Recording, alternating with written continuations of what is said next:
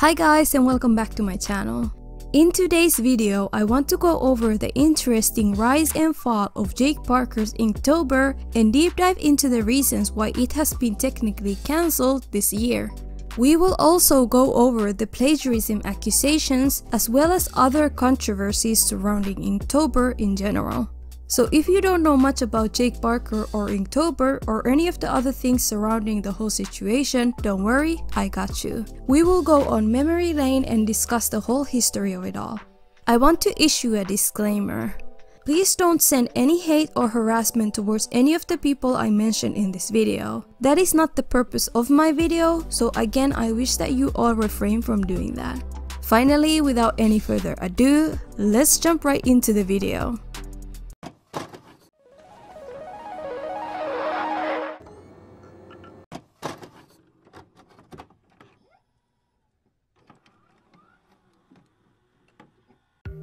So who is Jake Parker and what is Inktober exactly? Well, according to Wikipedia, Jake Parker is an illustrator, animator, concept artist, and a short story comic creator.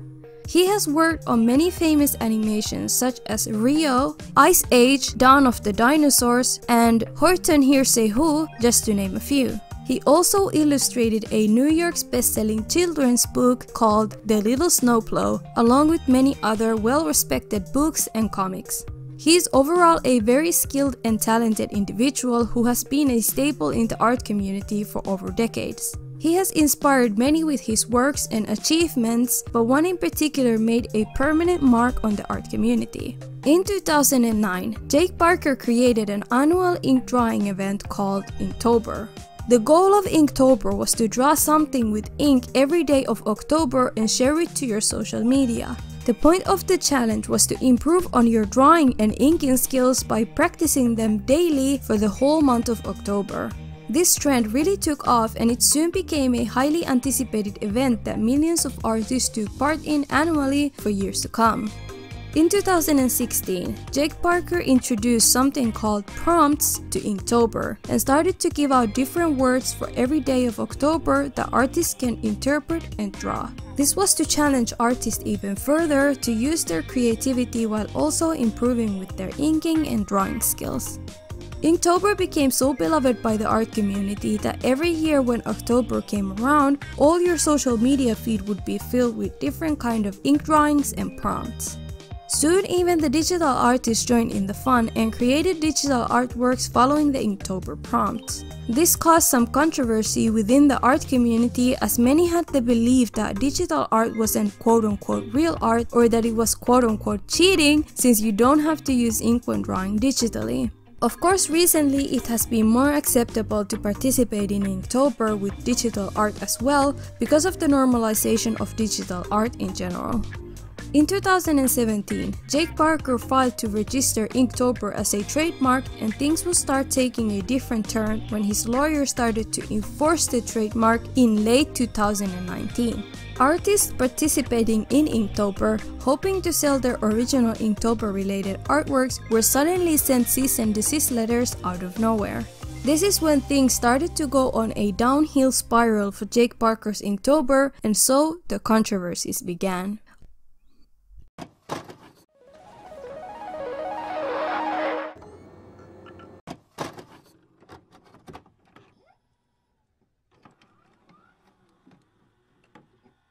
As I mentioned before, Inktober was a highly respected and anticipated event for almost a decade before Jake Parker eventually trademarked it. This meant that before the trademark, Inktober had been a general trend in the art community, and many artists who participated in it subsequently sold their original Inktober-related artworks as prints, comics, books, and merch. It was very common for artists to compile all of their original Inktober artworks into a single book or create prints, stickers, or other merchandise of them so they could sell them without issues. Since these were original artworks by these artists, using the prompts presented by Inktober, it was considered normal to sell these artworks with the name Inktober attached to them. After Jake Parker trademarked Inktober, however, this became an issue for the artists who were actively selling these original artworks with the name Inktober attached to them. The issue many had with Jake Parker was his lack of transparency. He filed Inktober to be trademarked in March of 2017 and finally registered it as officially trademarked in February of 2018. Nobody knew of this either until Jake Parker got called out on a Facebook art group for sending cease and desist letters to artists selling their original Inktober related art books on Amazon. The post said the following: "If you have ever made an Inktober sketchbook and sold it online, keep an eye open for a takedown notice, especially if you use the word Inktober in the title or the logo anywhere on the cover. I just got a takedown notice for my Inktober sketchbook from 2013 that I published on Amazon. So it looks like they're starting there and will likely move on to other platforms afterwards." As you heard, the artist who made the initial post on Facebook stated that their Inktober sketchbook from 2013 was the one that was targeted to be taken down. This specifically angered many, as Inktober had been made popular by the art community as a whole, and for Jake Parker to then have it trademarked in 2018 and then send cease and desist letters for works that were released in 2013 didn't sit right with many artists. An artist on Twitter by the name of Kikidoodle called this out as well after seeing the post on Facebook. They made a thread warning artists about using the hashtag Inktober or even participating in it in the first place because of the issues that could arise from selling trademarked property. Kikidoodle tweeted the following: "Attention all artists, no longer participate in hashtag Inktober. Jake Parker, the person who started the tag, has trademarked it, and their lawyer is shutting down anyone who is selling things like sketchbooks of their own artwork using the word." It was a public tag started to promote artist growth. It got popular after thousands of artists participated, and to now decide only I can make money off of it is predatory. I speak as an artist who has my brand trademarked. I never started my brand as an open source art challenge, invited others to make it popular, and then locked them out of profit. Dane has sold his book of his own work since 2013, but now Jake trademarked Inktober. Choosing to trademark something means you're choosing not to allow others to use it. I'm definitely about trademarking brands you start and you build. Jake deserves the positive attention Inktober has brought him, and it has made him money, but it was always a public thing. Trademarking and shutting down artists' IP years later is very selfish. This thread on Twitter really blew up to the point of making Inktober trend even in December. The original artist who first came out on Facebook also replied to the thread clarifying on some things. Someone had asked if Jake Parker's lawyer sent the cease and desist letters intentionally, and the original poster responded by saying this: "As the person who started this, I can say that it was. I contacted Jake to make sure it was him and not someone trying to squat the trademark, and he told me his agent and lawyers are quote-unquote clearing the marketplace in preparation for a book he's publishing next year." Now, the book Jake Parker was referring to in that post ended up creating its own plagiarism controversy, but I'll discuss that more in depth later on in this video. Going back to the thread, however, another artist came out to show proof of one of the cease and desist letters that was sent to them. So the poster attached this screenshot into their tweet. It said the following: "Hello, we've received a notice from a third claiming that your use of the Inktober in the following book you submitted for sale through Amazon violates their trademark rights. As a result, we've suspended sales of this title. We expect that you'll compensate this party appropriately for any infringing copies sold." This letter was sent to the artist regarding the Inktober sketchbook collection released in 2017. The most concerning part of the letter was the part where Jake Parker's lawyer alluded to wanting compensation for all of the sold copies of the work. "We expect that you'll compensate this party appropriately for any infringing copies sold." This specifically caused an uproar because the artist who received the cease and desist letter got it on their 2017 Inktober art book that was created before the trademark had even been issued. There was never a warning to anyone participating in Inktober that they couldn't use the term or sell original works based on the prompts of Inktober. The fact that this could suddenly cause a lot of monetary harm to thousands of artists who have been participating and actively selling their Inktober related content from years ago was extremely shocking and scary for many. Shortly after Inktober started trending on Twitter, Jake Parker responded by first tweeting this: "Gah, sorry. Just saw all the Inktober trademark stuff. I'm trying to get a hold of my overzealous lawyer. I asked him to send cease and desist to companies selling Inktober merch. It was never my intention to limit anyone's ability to sell their own work, trying to get this sorted out." Jake Parker also went ahead and reached out to both of the artists that were sent the cease and desist letters and worked things out with them privately. The original Facebook poster, Dane, made an edit to their initial warning post, updating us on the situation. From Jake: "One thing I'd like to clarify. People who received a cease and desist did not actually get it from my lawyer. It's from Amazon, not my lawyer. The way I understand it is my lawyer contacted Amazon and said that we'd like for Amazon to take down products that are using the Inktober trademark. Amazon confirms that my lawyer represents the trademark in question, and then Amazon has a boilerplate message they send to people who have violated it. Just to clarify, if you are an individual artist selling your own work, I don't want compensation for anything you've sold. I don't want your account suspended or terminated." Those were Amazon's words, not mine. If you are selling an Inktober book on Amazon, please contact me and we can figure out how to keep your products from violating the trademark. Jake Parker also followed this all up by releasing an official statement on the whole trademark controversy and went on to clarify his stance on the matter. He tweeted the following tweets: "Here's some clarification about Inktober and the trademark. I ask that you read the whole thing. If this directly affects a project you had pulled from Amazon or Etsy, and if you have questions, please contact me directly on my website. Just want to say thank you for everyone who has waited to hear what I had to say before jumping into conclusions."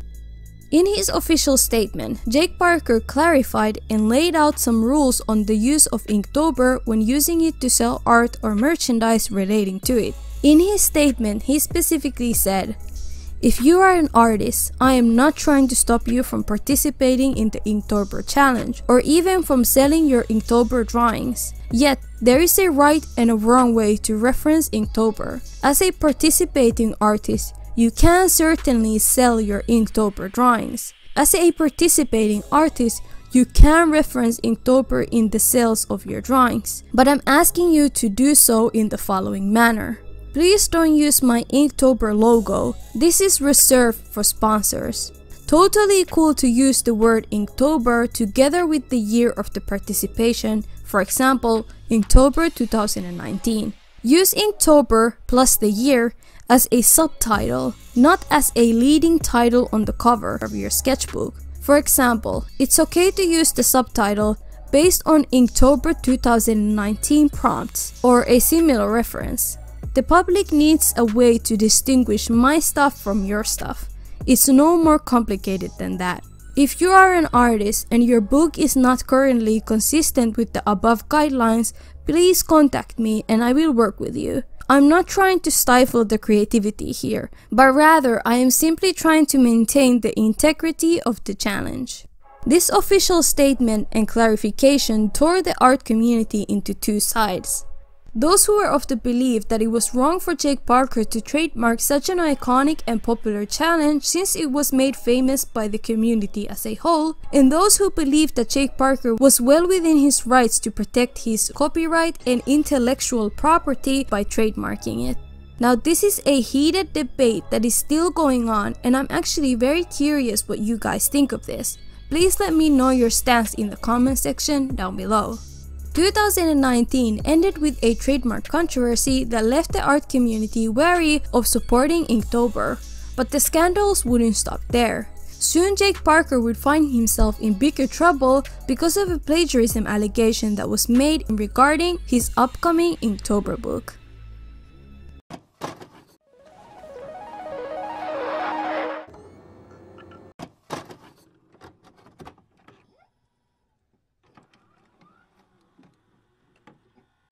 In September of this year, 2020, a creator and a well-respected artist by the name of Alphonso Dunn came out with a video accusing Jake Parker of plagiarism. For more context, Alphonso Dunn is an OG art YouTuber that has been creating tutorials and art instruction videos on YouTube for almost a decade. He is a splendid art teacher and specializes in pen and ink drawing, which is why he created a book sharing all of his tips and tricks for beginner artists. He released his first book called Pen and Ink Drawing Workbook in 2016, and 2 years later he released volume 2 of the same book. These books were full of information and educational instructions for artists wanting to improve on their inking skills. The issue with Inktober arose when Alphonso Dunn happened to come across Jake Parker's new book called Inktober All Year Long on Amazon. Dunn was immediately intrigued and interested in the book, so he decided to pre-order it. He proceeded to look through all of the snippets available of the book on Amazon and was shocked to see how similar some of the images of Jake Parker's Inktober book looked to his own. This is when Dunn decided to investigate the matter further to make sure he wasn't overreacting.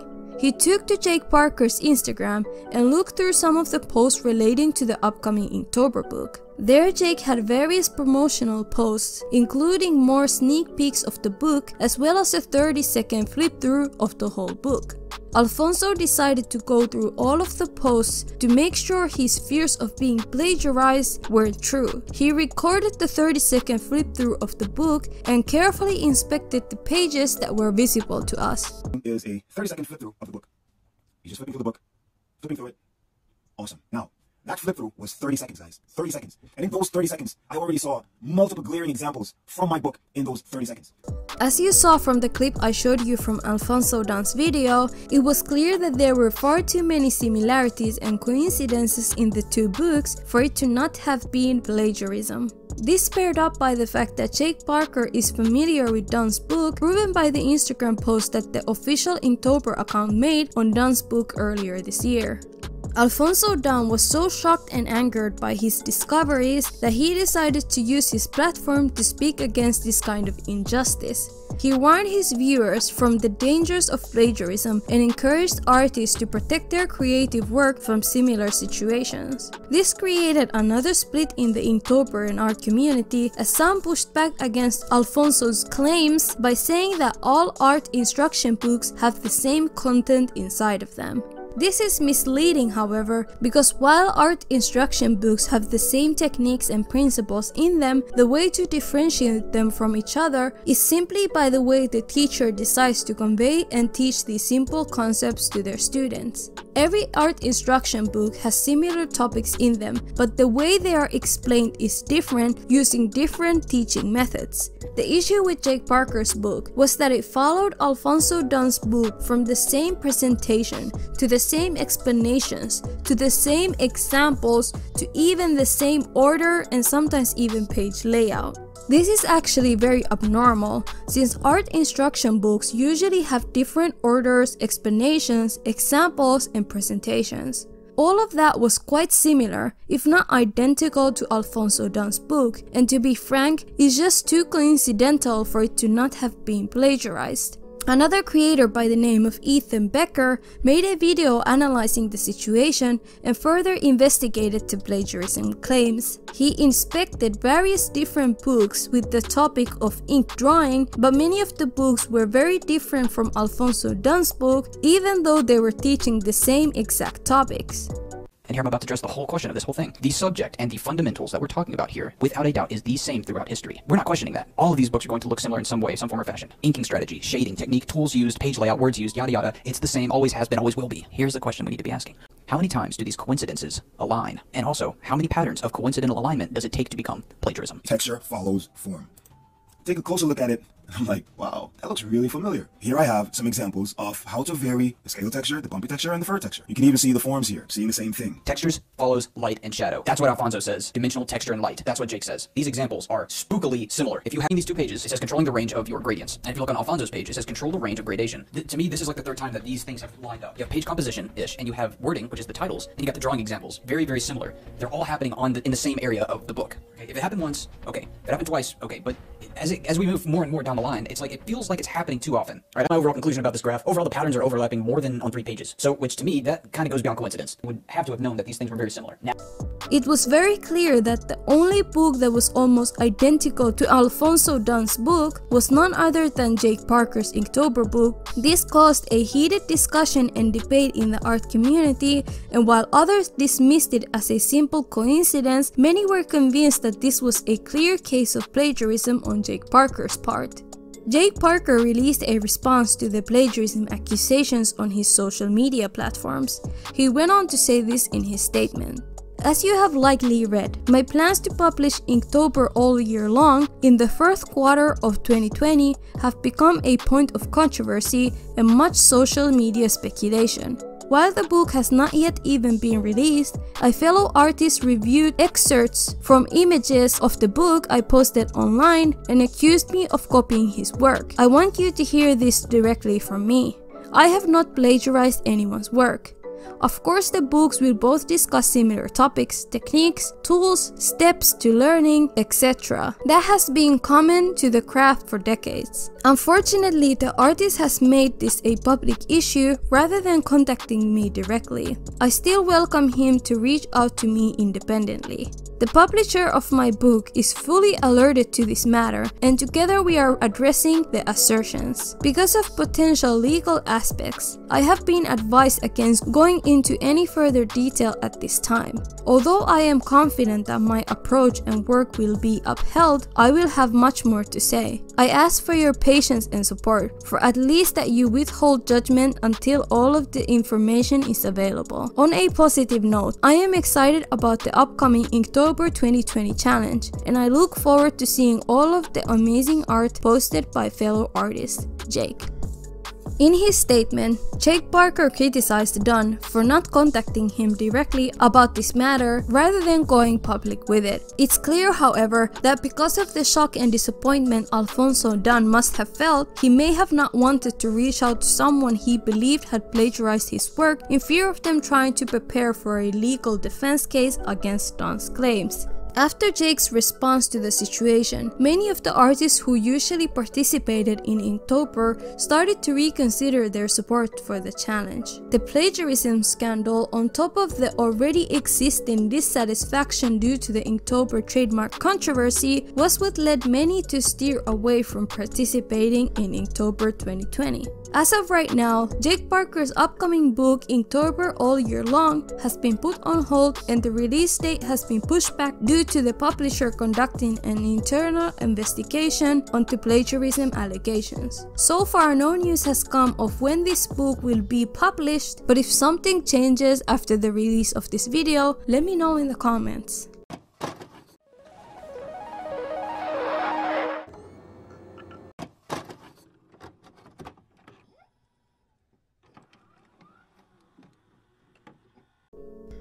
Jake Parker's Inktober used to be beloved by the art community and was a highly anticipated event annually for over a decade. It has now become riddled with controversies and scandals, which has turned many away from the challenge. Inktober still hasn't completely died out, but the amount of participants has gone down significantly compared to the previous years. DeviantArt even went as far as cancelling their annual Inktober 2020 awards due to the plagiarism scandal. Because of all these controversies, many artists have taken it upon themselves to continue on the footsteps of Inktober by replacing it with various alternative drawing challenges for the month of October. This way, artists can still challenge themselves to draw during the month of October without supporting Inktober directly. Some of these challenges include, but are not limited to, Drawtober, Witchtober, Goretober, and Spooktober, just to name a few. Inktober hasn't been the same in 2020, and with this fresh plagiarism situation still developing, it's hard to say if it will ever rise to its former glory. I personally wish Jake Parker would take accountability for the blatant similarities in his and Alphonso Dunn's books. There are way too many similarities for all of them to have been a coincidence. Even if Jake Parker did this all by accident, I still think it's his responsibility to research other similar books so that he can make sure he isn't making an identical book to someone else's. Another thing I find curious is that we don't have many black-owned art instruction books in the market, so it doesn't sit well with me that the one book that Jake Parker decided to allegedly plagiarize was from a fellow black creator. Whether you guys believe it or not, it's actually very common for people to steal ideas and concepts from black people in the black community. And although there is a good chance that Jake Parker didn't have bad intentions while doing all this, I still feel really disappointed to see that yet again something was stolen from a black creator. Regardless of all this though, I do hope that Alphonso Dunn and Jake Parker come to some sort of mutually beneficial conclusion regarding this whole situation. I might make a follow-up video depending on how the situation develops further in the future, so subscribe to my channel to keep yourself updated. Shout out to my lovely patrons Empress Durden, B. Makias, and a new addition to the group, Shannon! Thank you so much for the support, guys. I drew my favorite character from Junji Ito's horror manga called Tomie in this video, so I hope you guys like how it ended up looking. What are your thoughts on everything we discussed in today's video? Did you participate in Inktober this year, or did you participate in an alternative challenge? If so, which one? Did you agree with me? Did you disagree with me? Let me know in the comments.